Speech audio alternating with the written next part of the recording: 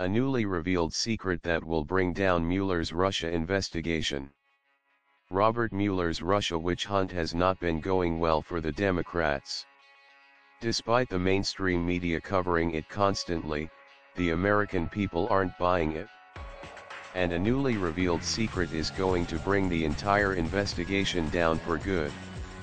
The media is trying to paint Mueller's Russia investigation as everything but politically motivated. But as time goes by, it is becoming harder and harder to convince people of that. Just this month already, the former FBI agent who interviewed Michael Flynn was removed from the investigation because of anti-Trump text messages. And now, another member of the investigation has been exposed with having very deep ties to the Democrat Party, and Hillary Clinton. Adam Zebley previously served as Mueller's chief of staff, and was often referred to as Mueller's right-hand man. He was heavily involved in the Russia investigation for quite a while.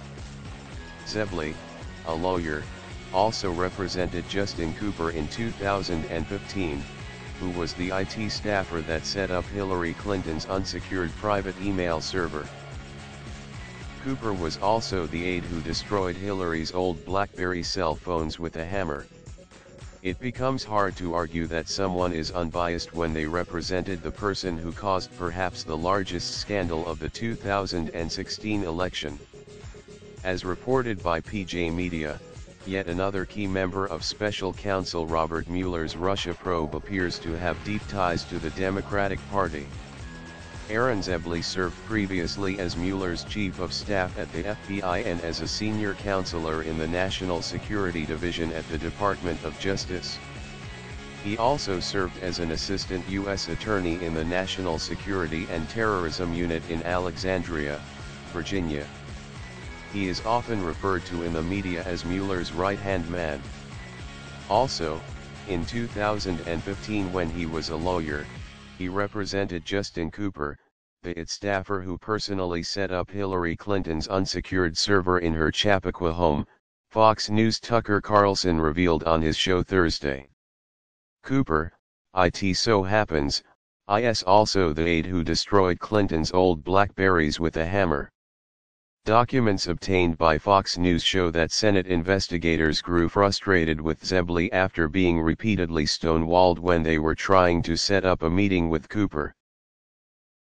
Mr. Zebley telephoned Homeland Security Committee staff to inform them that Cooper had chosen to cancel the interview, the documents said.